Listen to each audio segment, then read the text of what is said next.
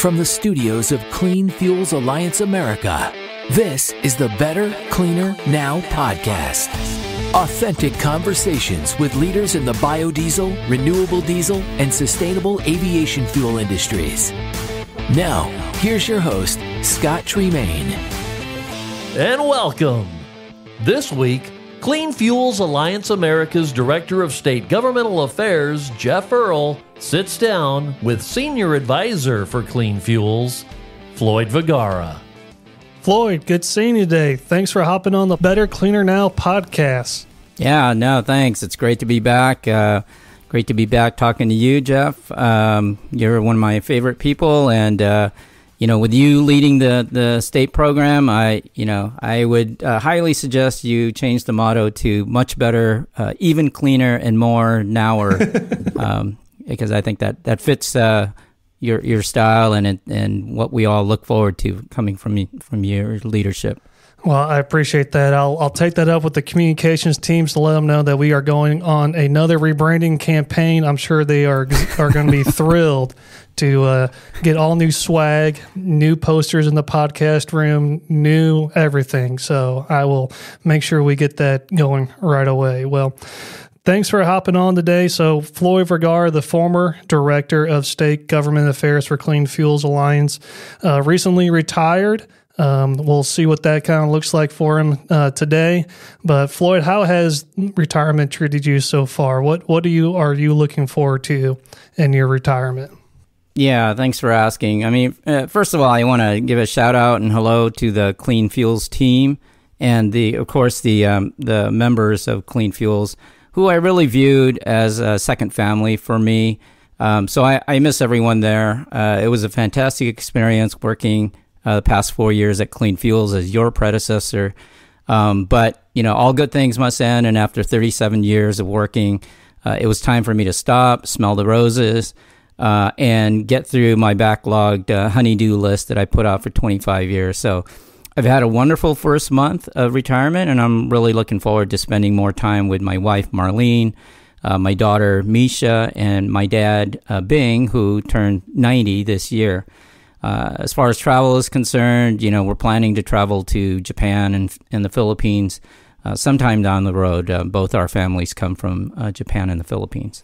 That's great to hear. I know the career is, that you have is very well decorated with a lot of success, and so your retirement is very well earned. And I know we'll talk a little bit more about this today, but you have semi-retired in some respects as you are still working for Clean Fuels in a special advisor role. But I want to get maybe take the listeners back a little bit further and there's these wild, crazy stories about Floyd Vergara wrestling snakes in the jungle.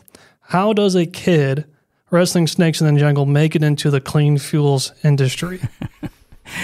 So, as I indicated, I'm originally from the Philippines. I spent my first 6.5 years there. So, the snake story that you alluded to, which is typically embellished a lot by Clean Fuels' very own Tom Very, actually is mostly true, believe it or not. I grew up in a poor village south of Manila, and the main form of entertainment there for a group of young boys during the monsoon season was to wade into the river going past our village and tackle one of the many pythons that were swimming by. Now, if you ask Tom Very, these pythons were like 30 feet or upwards, but realistically, from a 5-year-old boy, they look that way, but, probably were no more than 8 to 10 feet long. But still, right? It's a wonder I actually survived childhood, but I did, and I eventually moved to Southern California in the early 70s. And then for college, in the late 80s, I moved to Northern California, where I got my bachelor's degree in chemical engineering at the University of California, Berkeley. And after working about a year at a local refinery, got a job with the California Air Resources Board and worked my way up the ranks over the next 32 years. In my spare time there, I'm kidding, but I also got my law degree and practice as an attorney at CARB as a side gig, kind of my stationary Uber gig there. After that, Shelby Neal at National Biodiesel Board, my predecessor, hired me as a state regulatory affairs director, and I took over his role as director of state governmental affairs at Clean Fuels when he left to go to Darling Ingredients. So that's a short summary of my long time working in this field. So maybe there's a correlation between wrestling snakes and then working on state policy and leading state policy for clean fuels that maybe we can dive into another episode someday. I'm sure there's a correlation there somewhere. But you mentioned your 30 years working for the California Air Resources Board, and during that time you had a leading role in the implementation of the low carbon fuel standard, which has been a standard bearer in clean fuel policy on the state level, has had huge impact on our industry. Talk about your role in leading this program. How did it all start? What was your role? Take us through that process. Sure. So I started in the effort to develop an LCFS program as a first-line manager right after I served as an attorney at CARB. So at that time, and there were two other sections that were working with my section. Shortly before then, the University of California at Berkeley, Davis, and Los Angeles had just completed a series of white papers in 2007 that outlined and kind of fleshed out a groundbreaking concept called a low-carbon fuel standard for reducing the carbon intensity of transportation fuels. Based on those papers, then Governor Schwarzenegger signed an executive order directing CARB to develop and adopt an LCFS program by 2009 as one of the discrete early action measures under the recently adopted California Global Warming Solutions Act of 2006, also known to many of your listeners simply as AB 32. So right out the gate, the LCFS was one of the first significant actions California took to begin to tackle climate change. Now, managing one of the three sections involved in the LCFS, in developing the LCFS, and with my legal background, I was actually charged specifically with developing the regulatory language in the original LCFS rule. That was no easy task since we had no similar program to base the LCFS on. So if you look at the original regulation, I'd say about 95% or so of the words in that regulation were written by me, and my wrists are still recovering from that process. At the same time, I would note, many of your listeners may not know this, but at the same time, my section was also in charge of developing fuel specs and requirements on conventional and alternative fuels, which is how I first got exposed to what was then new and exciting fuels called biodiesel. There wasn't much renewable diesel to speak of at that time. And then through some great collaboration with stakeholders of all sorts, both on both sides of the aisle, including with NBB's Shelby Neal, Scott Fenwick, and Steve Howell, we were able to craft an LCFS that was truly innovative, performance and market-based, and technology neutral, which is the first of its kind in the U.S. That's great, Floyd, and that policy has been replicated now in other states, and it's something that the Northeast now is taking a keen look at, and even here in the Midwest, we have several states now looking at California, Oregon, Washington, and their clean fuel programs and how they can implement those in their state and make them more specific to their regions. Obviously, here in the Midwest, agriculture is a key piece of that. But during this, this is such a groundbreaking policy now that is, like I said, being replicated across the country. What were some of the learned experiences you think that CARB had through this, and what would they share with other states who are looking at this type of policy, and what would they do differently if they had a chance to do it again? Yeah, no, those are great questions. Easily could take up a whole separate podcast. Just to step back a little bit, in terms of the lessons learned, you need to understand those within a context. So when we started out developing the LCFS, we had a number of objectives in mind, right? First, of course, was reducing greenhouse gas emissions, But then there were some key secondary objectives as well. Among them are improving air pollution levels, and by and large, alternative fuels are much better in reducing air pollution than their conventional fuel counterparts. Reducing the state's dependence on fossil fuels, increasing consumer choices with additional fuels, and increasing energy security, and then fostering a homegrown alternative fuels economy. So biodiesel and renewable diesel were particularly important with respect to all of those objectives, since they basically check off all of those boxes. In terms of learned experiences, I guess the number one insight I could provide, and I don't think a lot of policymakers and regulators have really understood this lesson, is that regulators and policymakers, by and large, are not very good at picking winners. And that is a function of, lack of complete information about an industry or industries that are being regulated, the fuels that are produced. I can tell you from being on that side of the table, we knew a lot at CARB, but we didn't know enough to, to predict which fuels would be winners and which ones would be losers in this framework that we established within LCFS. We thought we knew, and in fact, if you look at the record for the LCFS originally, most of the projections were looking at cellulosic ethanol and electricity as being the linchpins for the LCFS program. I mean, right off the bat, they were looking at those two fuels as generating most of the credits, and then other sort of marginal fuels, or at least they were thought of as marginal, would bring up the rear. And of course, history shows that didn't work out that way, right? For various reasons, cellulosic ethanol didn't take off beyond pilot scale sort of production. Electricity, of course, has taken many years to get to where it's at, and it's mostly being used in the light-duty sector. And this is where that important lesson comes in.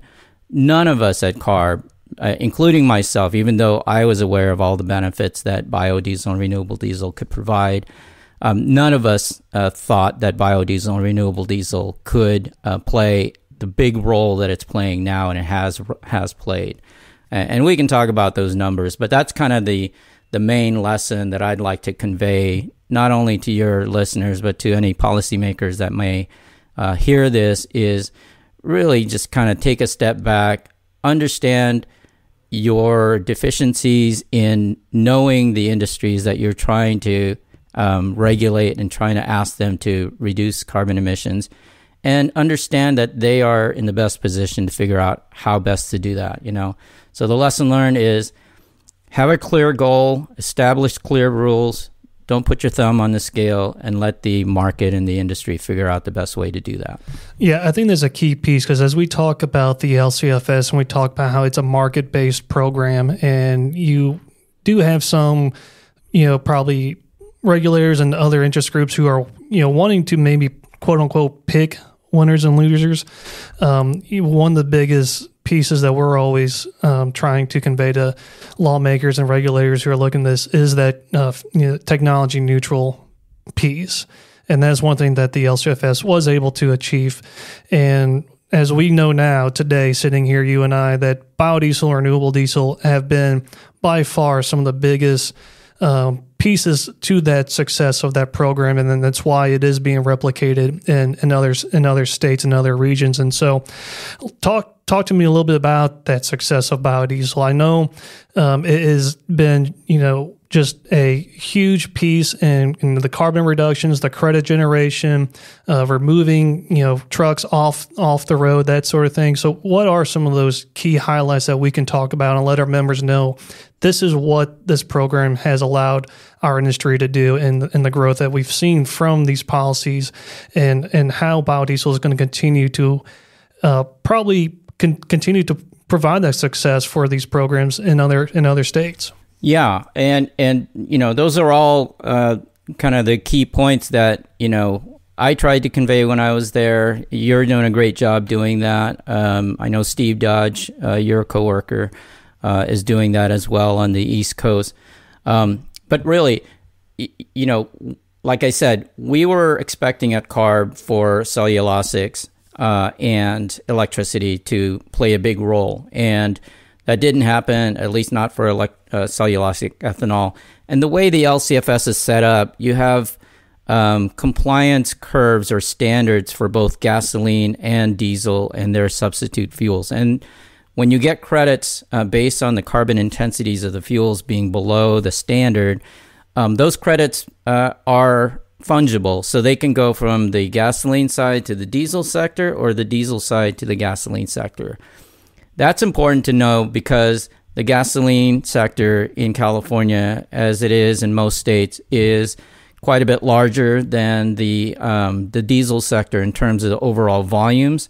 In California, there's about 14 billion gallons of gasoline consumed each year, about 3.5 billion gallons of diesel consumed in the state. So gasoline, by its nature, the gasoline side generates a lot more deficits, even though, at least in the beginning of the program, ethanol was providing most of the credits reductions in the gasoline side. But it wasn't enough. Ethanol was improving in carbon intensity, but that reduction wasn't enough to completely offset the deficits that petroleum gasoline was generating.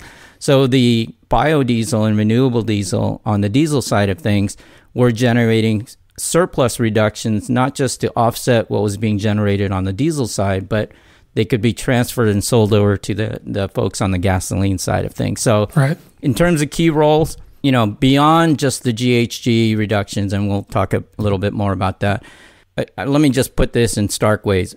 Without biodiesel and renewable diesel, the LCFS program would not have succeeded, at least not in the sense that we're seeing now.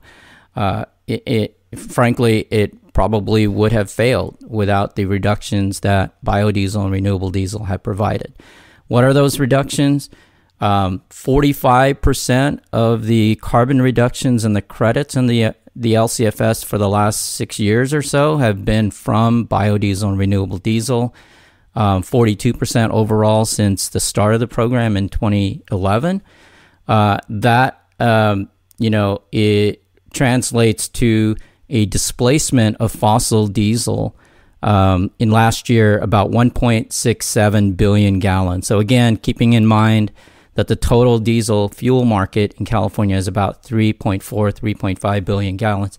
That's almost half, so about 46% last year of the entire diesel fuel pool was made of biodiesel and renewable diesel.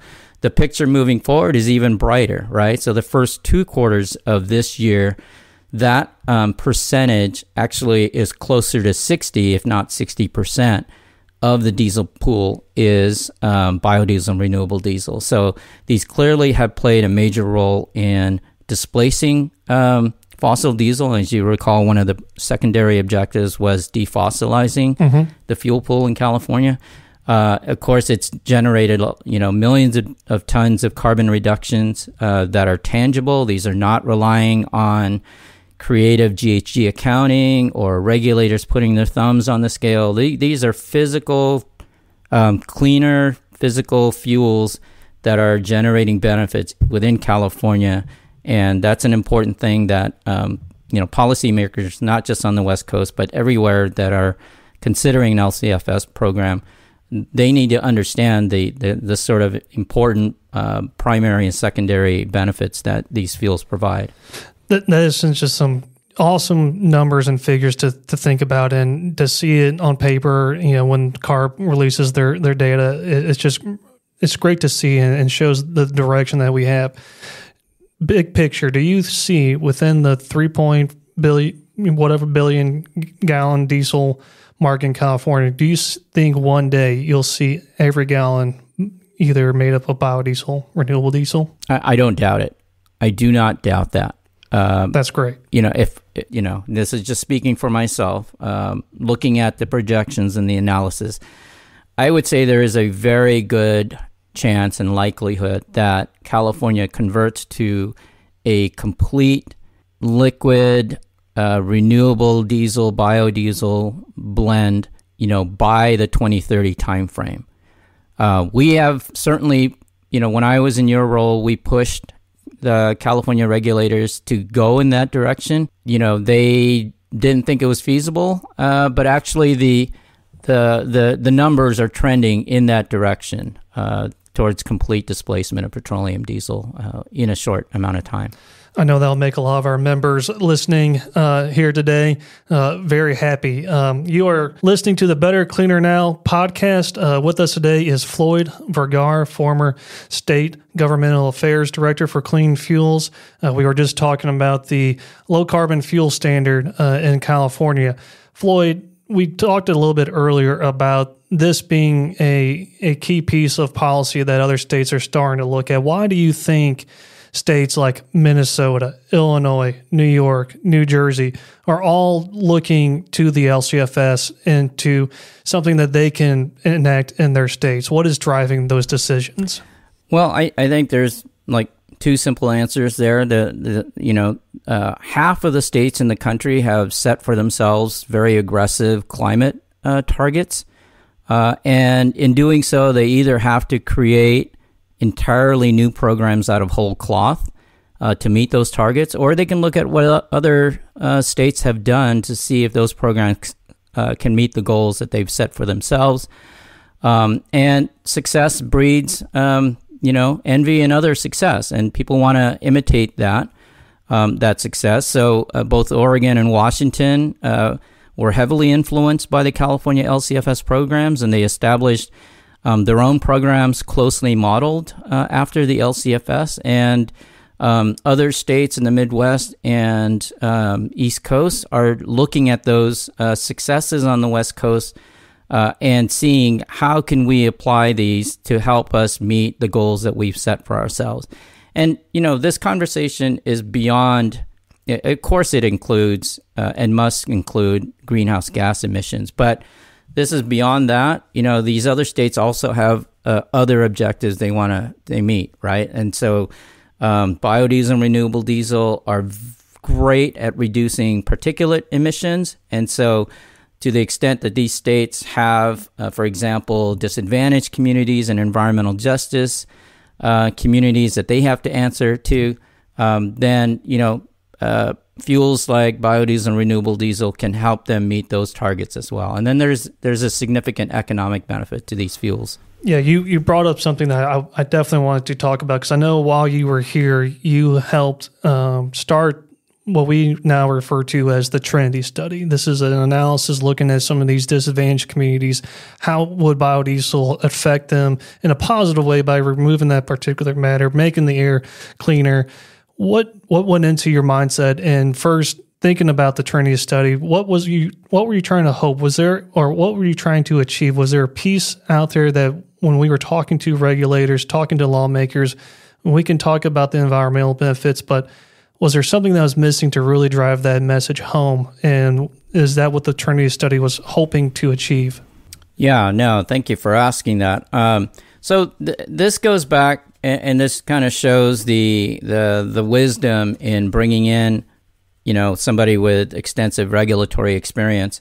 When I worked at CARB, I was exposed to a lot of different programs, and some of those programs included air quality modeling as well as environmental justice efforts. I led the Environmental Justice Advisory Committee for 2 years there at CARB, and so that exposed me to a couple of things. One is the growing importance of environmental justice as a distinct issue that states are increasingly needing to address.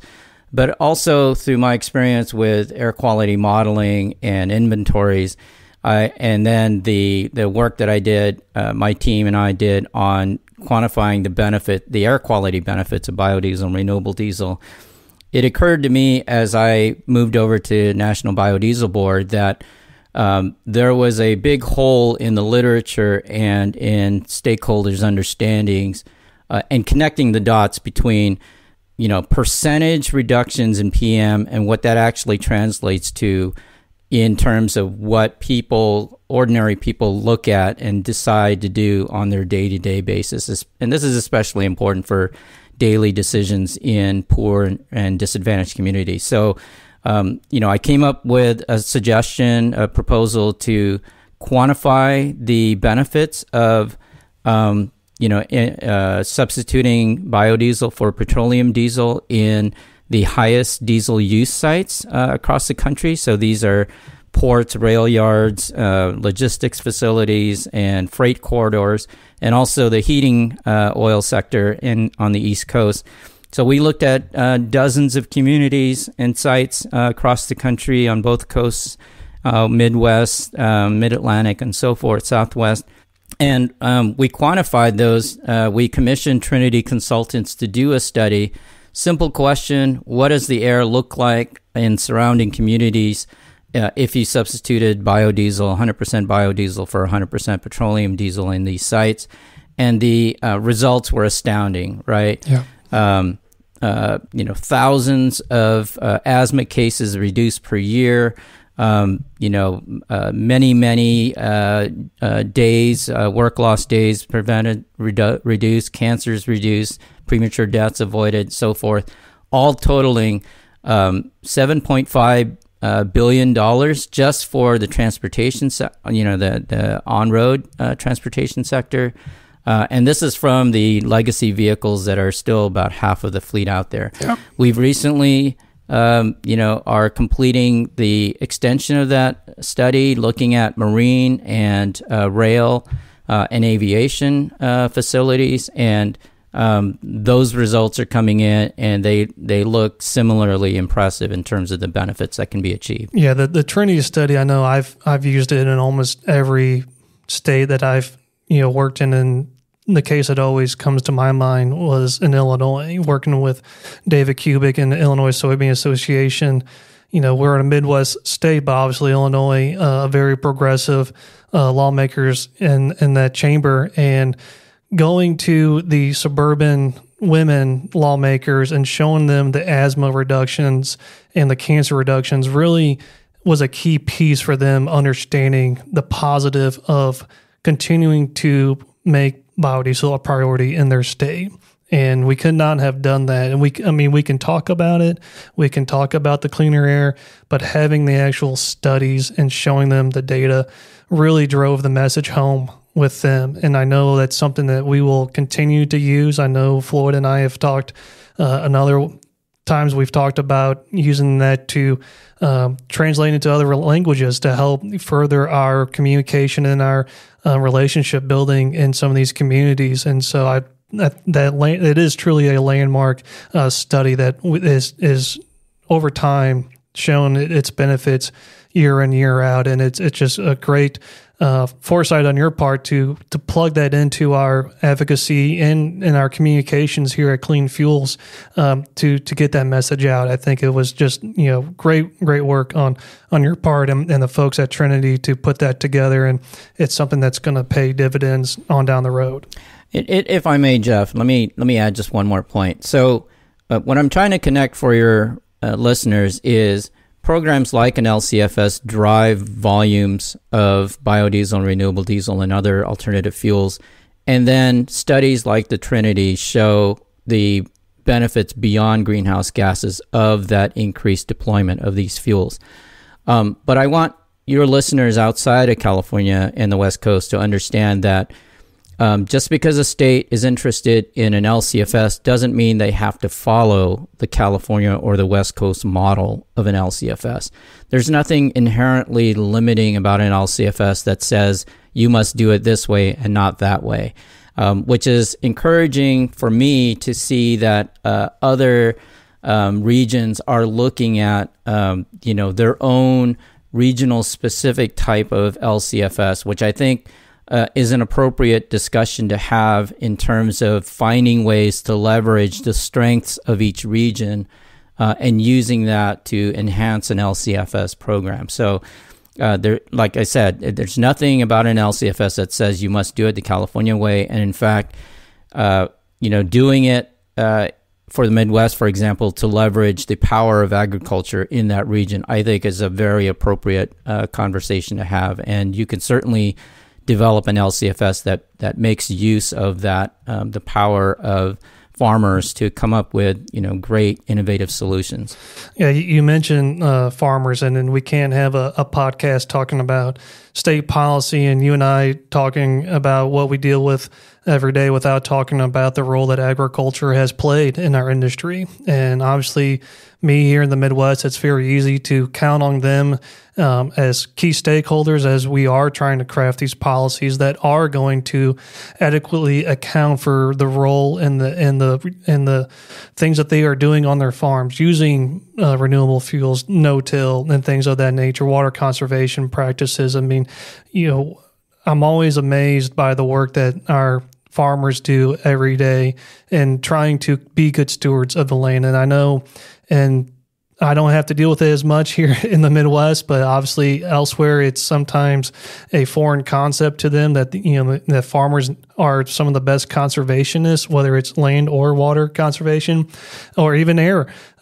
quality. They need to have these lands working every year to continue to produce the feedstocks we need for our industry, but also the food that we eat.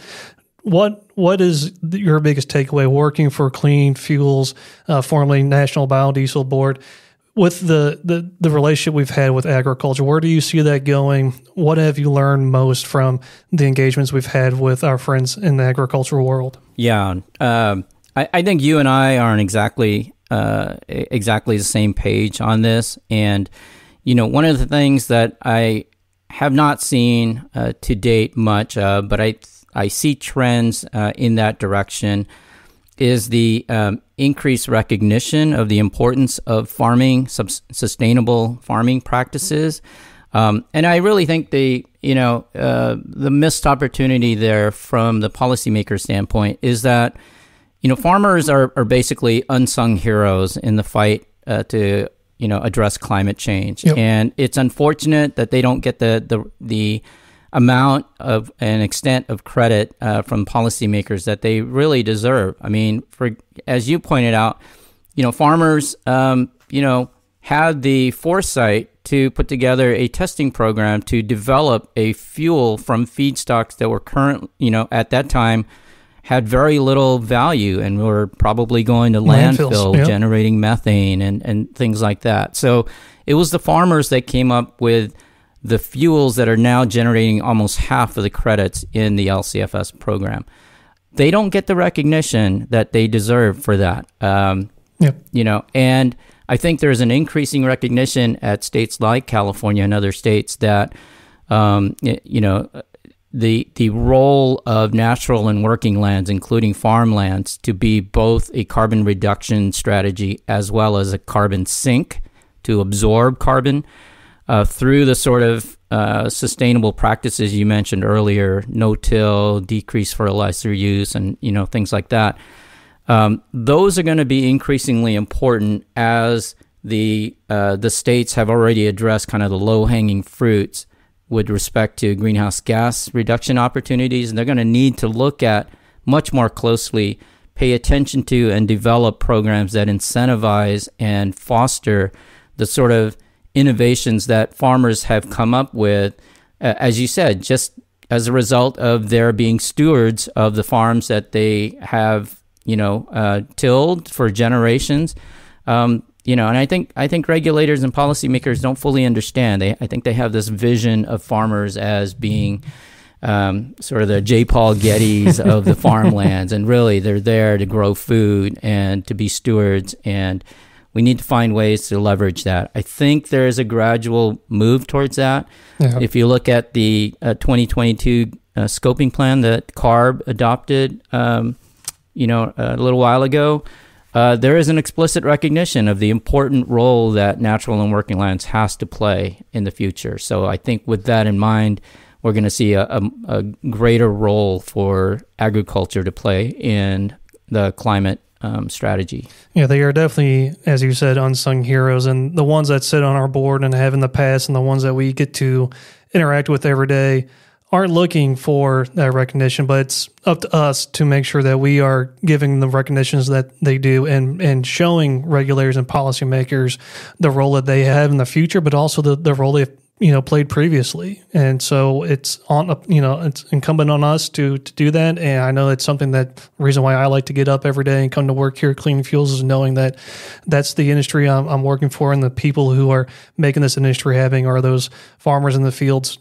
right now, looking at what next year looks like, what can they do better. And so that's always a great feeling to get up every day working for them on their behalf.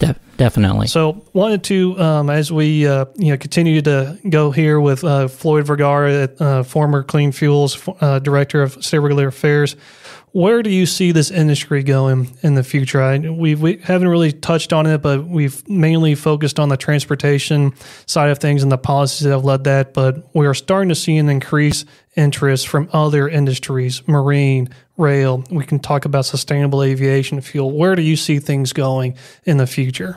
Yeah, no, great question. I think, as a recovering regulator myself, and those who are truly objective in the policymaking space, I think they are coming to the reality of the limitations of single technology approaches, in particular electrification of all things. I think there is a growing recognition, hopefully there's a growing recognition that, there are limits to the use of a single fuel like that in applications where you can't afford to run out of fuel. Electrifying an airplane, for example, probably not going to happen in any of our lifetimes, if ever. I'm not getting on an electric airplane. I'm not either. The need for high energy, liquid sort of fuels. Those are things that are going to maintain the important roles of high energy, dense liquid fuels like biodiesel and renewable diesel and sustainable aviation fuel in the years to come. So, long answer to your short question is I see a continuing an important role for biodiesel and renewable diesel, not just in on-road transportation, but in those things that are the most difficult to electrify and decarbonize sectors. And everybody knows that. And even I think the regulators are starting to understand marine, rail, aviation, and to some degree the heating sector, especially in the poor communities, is going to be reliant on liquid fuels. The real question is how clean can those liquid fuels be? And our fuels provide a simple answer to that question. Yeah, things definitely seem to be, there's a lot of momentum out there for us and for this industry. And you can just see that, from the corporate announcements that are coming from the Amazons and the Walmarts of the world, and the work that we're doing with PepsiCo is showing that there's just a bright future ahead for the industry. And so as we sort of wrap up here today, Floyd, I wanted to give you maybe one last chance. Any final thoughts on where we might be going in the next 10, 15, 20 years? I know you kind of covered that, but any other thoughts you have that you want to give us? You've had 30 years at CARB, a number of years here at Clean Fuels. What do you think we're heading? I would say to your listeners, read beyond the headlines. You'll see a lot of headlines talking about, Tesla semis coming into this and that, and Amazon buying, electric, delivery vans and things like that. Even CARB's own projections through 2045 show most of the fleet in that time frame, will be internal combustion engines. So that tells you that the most aggressive regulatory agency in the world, putting billions of dollars into electrification, having 200 highly paid technical staff working on the program, even they are projecting that, electrification can only get you so far in very difficult to electrify sectors. So my advice to your listeners is listen to Jeff and, other folks and Kurt at Clean Fuels. We understand the nature of the discussions going on there and where the trends are. Ask us or ask Jeff and those guys. They will tell you that, the headlines may tell a different story, and that's a narrative that, some stakeholders want to continue playing. But the reality on the ground is, goods need to be moved, right? Food needs to be delivered, and most of that is going to be done, the vast majority of that is going to be done by ships, by airplanes, by trains, and by trucks, all of which need high energy liquid fuels to deliver. So you're going to have a role, you're going to have a key role for many years to come. Well, thank you, Floyd. It's been a great personal privilege getting to know you and working for you over my short time here at Clean Fuels. And on behalf of Clean Fuels and the industry, we just want to say thank you again for your career in this industry, the things that you have been able to achieve on behalf of our members here at Clean Fuels. We just want to give you amount of gratitude that we can't even say in words, but just want to say thanks again for your incredible career, and hope that you can one day fully retire and enjoy and take those trips and spend some time on that honey-do list. So we truly want to say thank you for all the work that you've done.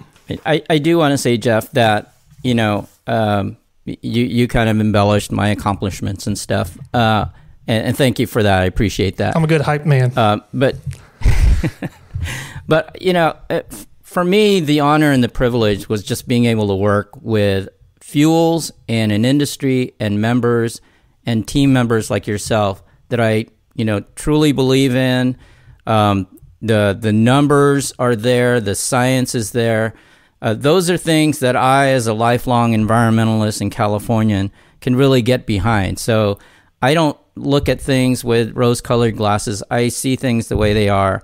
And to me, these are fuels that are providing immediate, real-world benefits, environmental, public health, and economic benefits that no other fuel can touch. So I am happy to have ended my career with Clean Fuels and to continue playing a role as a senior advisor to Clean Fuels, because I think these are fuels that make the world better for my family, your family, everyone. And that's something we can all get behind.